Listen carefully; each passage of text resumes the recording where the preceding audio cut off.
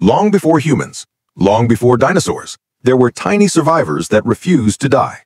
Ancient microbes that can endure heat, cold, radiation, and vacuum, environments where all other life simply collapses.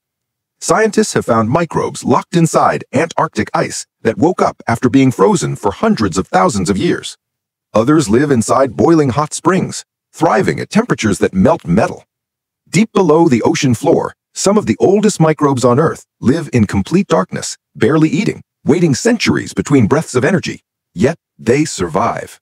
And the strangest discovery?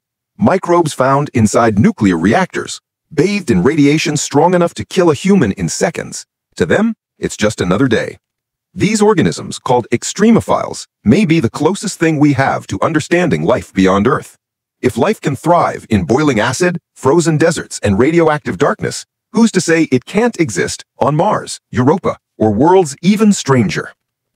Ancient microbes tell us one thing: life doesn't need perfect conditions, just the will to endure. If the smallest creatures on Earth can survive anything, what else might be waiting out there? Follow for more mysteries hidden in the smallest forms of life.